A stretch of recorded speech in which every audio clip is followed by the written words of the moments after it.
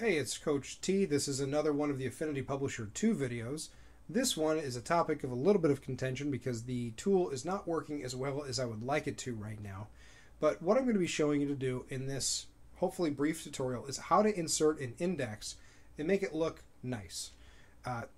If you really stop to think about what is an index, it's very different, although it looks similar and functions similar to a table of contents.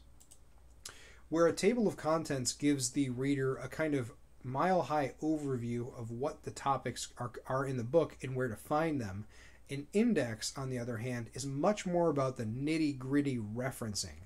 So the thing with an index is that you have to be predicting what do you think the reader or the user is likely going to need to find really quick. And an index is supposed to help them as a reference to find the really key useful things. So you can see we've got our big boy index here. It's a new page that I've added below our Green Lakes advertisement.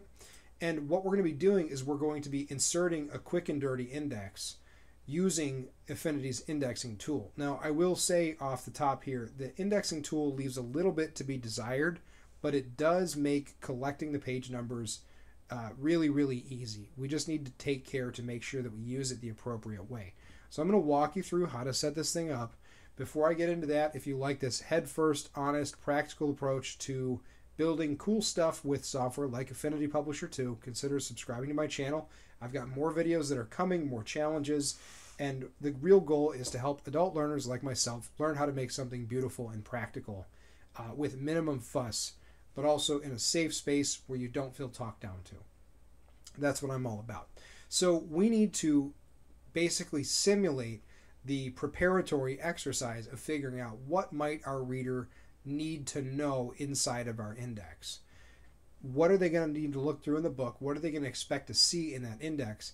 And if you do something with a beta reader program, this is a great question to put on a form. You know, did the index satisfy your needs? Is there anything that you thought that I missed or should be added? And the nice thing is Affinity makes it very easy to go back and update that index. It just has a couple extra steps and it can be a little bit finicky. I'll talk about a couple bugs that I encountered just while trying to record this video the first time. So, all right, here we go. We started with table of contents. The development process for an index is very, very similar. But what I'm going to do is I'm going to delete this one, get rid of it entirely. And you'll notice I do have a tab up here. We're going to delete, oh yeah, you can't have more than one index because that wouldn't make any sense. We're going to just delete the entire thing. If you don't have an index tab, which is the first of the bugs that I ran into, you need to go to Window, up here, top, Window, scroll down till you find References. Scroll over on References and click on Index. Make sure that Index shows up. If Index doesn't show up, you're cooked. It's going to be really, really hard to do this. So, all right, we have our index. We can't insert it because there's nothing there. There's nothing to insert, because what we need to do now is think about what words do we want or do we expect the user to need to reference. Now, this entire document that I built so far, this is all of our practice exercises. It would make absolutely no sense for me to go through and just start picking out like project here and words here. It's not fun. So what I did is I took our news and I rewrote part of the text, just this one part. So now we have 3 paragraphs with 3 watchwords is what we're going to call them. And these are words that we are going to mark as important for the index. It's very easy to do. So it says the new news today is that there's not much news going on up here in the mountains where I stare down and wait for smoke signals. Yesterday's news is that, well, there wasn't much news, but I saw a squirrel riding a dog and I thought, neat. Tomorrow's news, probably the same as yesterday's. I do hope to see that squirrel. So we have our lonely man in the watchtower, not a whole lot going on, possibly losing his mind. But what we do have is the topic of news. And I'm going to start here because this is something that I think the user might want to check out. Where is my news column? I'm going to go to text, scroll down to index towards the bottom, text, index, and then I'm going to insert index mark. There is a hotkey there. Good luck remembering it. So that brings up this new menu with topic name, the parent topic, and then an override style, which I'm going to try to borrow the override style. But what I want to do is move with this button down here. I'm moving the parent style down because this is now the leftmost outer topic. And index entry, number separator, page separator, cross-reference. Actually, I'm going to leave that alone.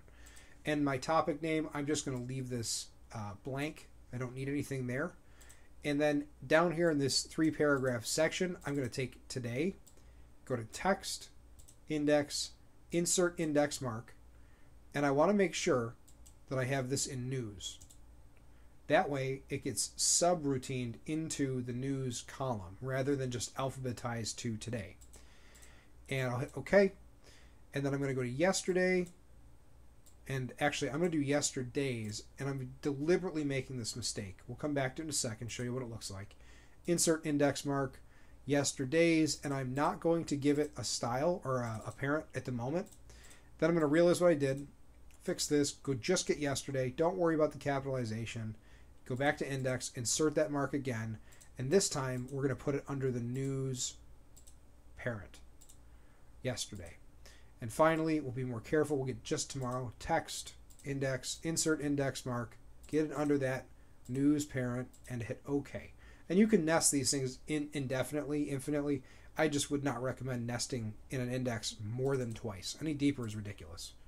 So now, back on Big Boy Index, we're going to go to text, index, and we're going to insert the index. And what that does is it trawls through all of the text in your document, and then it finds every flag that we just inserted, and it adds them to these index automatically.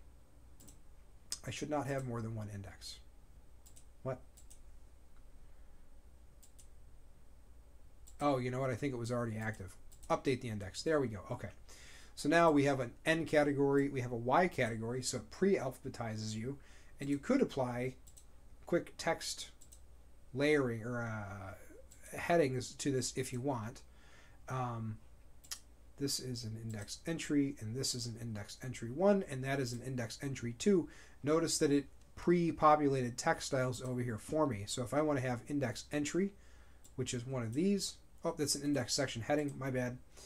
We're going to scroll this guy up, and we will update, and we'll also take in, wrong button, take this one, index entry 1, which is our broad category, and we are going to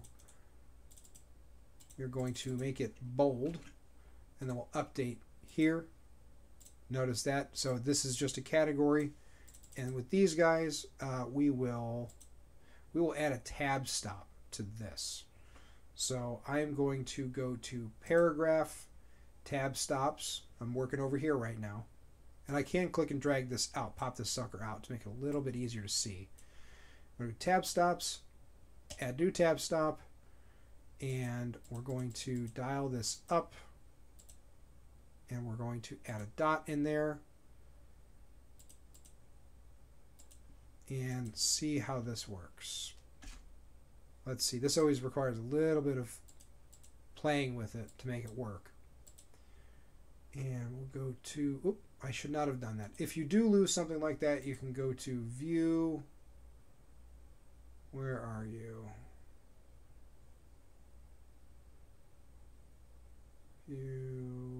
Views. If you do lose a panel, they're always somewhere in here. In this case, it's going to be down under text. Oops, text paragraph. And that brings it back, and to snap it back into the tray, just click and drag till you get your little blue box. And now we're going to text styles, and we can update like that. And that, oh, it didn't carry over. I was expecting it to carry over. That's unfortunate. Okay, well, what we can do is not that, apparently.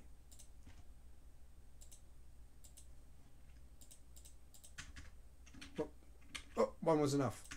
Okay, so that is an issue that I have with the indexing tool. It's a little bit buggy.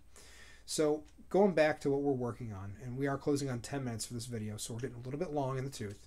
We're going to come over here to yesterday's. This yesterday's column here, I don't want. Remember, if you did lose your index tab, go to View, and then, or I'm sorry, go to Window, Studio, Window References, Index. But what we want to do is just delete with the garbage can icon there, and it gets rid of everything that we don't want. Alternatively, we can get rid of this one, and then we can get rid of this one, and now the whole thing should be gone. It's just waiting for us to update the index. So now it's all gone. We don't have that issue anymore. We do have this issue of today not having a body, so we're